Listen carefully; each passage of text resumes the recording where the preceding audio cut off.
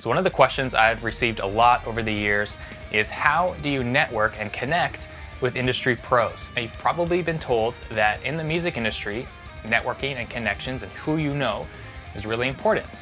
And it's true, because depending on what connections you have, you can be introduced to better and bigger clients. You can get to know engineers and producers or mixers who are ahead of you, who are higher up in the game, and you can maybe learn from them, study under them, help them out. Regardless of the purpose, networking with industry pros can really help you jump forward in your engineering skills and then also in your engineering career. So the good news is it's actually very simple. So I'm not going to tell you to go to shows or go to networking meetings or even to offer to help these people. I'm going to tell you how you can start networking with industry pros right away.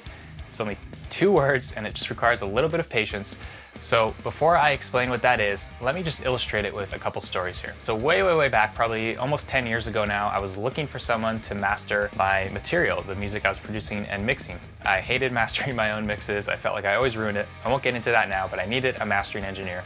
So I started looking on the backs of CD covers of records that I really liked the sound of, and I started actually inquiring to those mastering engineers and asking them, what their rates are. And for a few of them, I actually gave them some projects. I hired them to master some of my stuff. And I came across Troy Glessner, and I started sending all of my stuff to him to master, because the results that came back were just exactly what I was looking for, and it was consistent and it was fast. So I kept sending him all of my mixes, no matter what project I was working on, to him to master. And I would either pay him directly, or I would get the artist or the band I was working with to pay for that mastering. So fast forward like 4 or 5 years down the road, I knew that Troy had connections with Tooth and Nail Records and Salt State Records, and I thought that I could do a great job for those bands. That was kind of the next jump up for me. So again, I had been sending him work for 4 to 5 years. So I finally decided, I'm just gonna ask Troy if maybe he can put a good word in for me. And he agreed. He sent an email to one of the guys at Tooth and Nail Records, and a few months later, it wasn't right away, but a few months later or later that year, I landed the mixing project for the band Forevermore. And that introduction and just landing that mix project opened up a lot more opportunity for me. And let me tell you another story from a different angle. So again, way back around that same time, I was working with an up-and-coming metalcore band. I really liked their stuff. And the demos that they would send me before the recording sessions were like really good. Like I'm talking 80%, even maybe 90% of what a finished record would sound like. Those were the demos they were doing at home, because they were home recording enthusiasts, a couple guys in the band. But regardless, they still wanted that little extra bit of quality. So they came into my studio and I worked with them a bunch over a few years. Now remember, I had heard the quality of their demos. I knew that they were doing their own little home studio operations. So fast forward, a few years down the road, maybe 5 years or less, I was working on the 7th Silverstein record, and I needed an assistant engineer to help take on some of the guitar and bass tracking duties. So thinking back through my connections, who do I know that I would trust that has the attention to detail, the ear for performance, for tone, for tuning, all that stuff that, that I could feel confident in handing the guitar and bass tracking over to this person, knowing that it was going to be up to the standards that I set. I ended up reaching out to and choosing the vocalist for that band I just told you about. The band who, this guy could get demos, or really not even demos, he could do recordings that were 90% as good as mine in his home studio, but was still coming with his band to record with me. And I think that's how he learned a lot, kept getting better at his own craft. And lo and behold, because I had heard the quality, I knew this guy, I knew what he was capable of, I ended up recruiting him to be the assistant engineer on the Silverstein record and get his name on that credit. I've got more stories like this, but what's the point I'm trying to make? In both of these scenarios, the networking happened with the exchange of money for a service. So here it is. The secret to networking with industry professionals is to pay them. And the best way to get something that you want is to give something first.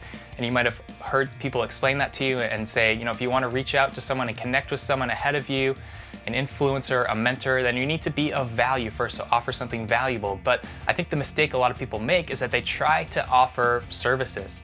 So you might try to reach out to someone and say, hey, like if you need someone to do your mix prep, I'll do it for you. If you need someone to do your drum editing, like I'm happy to do some of that. Or can I come and be an assistant at your studio? And here's the thing, I've been on the other side of this. When you get these requests a lot, it's often more work for that professional to bring you in, to train you, to help you understand what they need, and you cycle through these people, it's more work. So that is not really offering value, at least at the first stage, because it's actually creating more of a burden for them if they were to agree to that. Whereas, you know, everyone likes to get paid for what they do, right? It was only through paying Troy Glessner for mastering for a number of years that he got very familiar with my work, with my quality, and he felt confident enough in my track record to refer me to Tooth and Nail Records. And because that band I worked with that paid me over and over again, even though they could do stuff almost as well at their home studio, you know, that ended up down the road leading to me hiring this guy to get credit on a big name record. So if you want to connect with someone, start finding a way to pay them. There's no barrier there. You're offering like the most concrete form of value in the form of money right up front to start networking and connecting with that person. Now, it doesn't mean you're gonna get something back right away other than, you know, the good product or service that they're providing you, but at least now you've got over that barrier of getting the introduction. They know who you are. You never know where that's gonna go. Even in this business with the online courses, almost everyone I've hired was originally a student of one of my mixing or recording courses, and that's how I got introduced to them. That's how I heard their work and, you know, learned about their expertise, and then they end up working for me, receiving value back in the form of payment. I see this principle at work all the time. The key is just to not be so cheap. Be willing to put some skin in the game.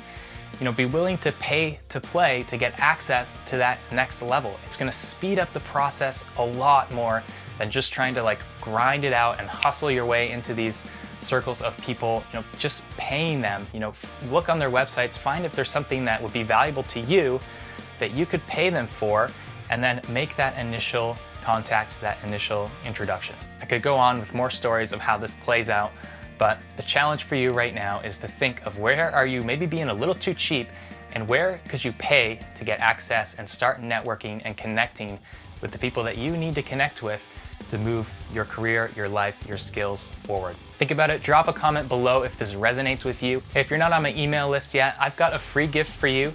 It's called The 5 Surprising Truths About Producing Heavy Music That Slams. These are 5 tips and 5 production secrets that I've learned the hard way over 10 years of making records. And these are things that if you implement them, they're gonna make a big difference in your rock and metal and hardcore recordings and mixes right now. So that's at metalrecordingguide.com. Grab the free PDF, get on my email list. I'll send you a lot more free content. Otherwise, please like this video, drop a comment, let me know what you thought, subscribe to this channel, and we'll talk to you next time.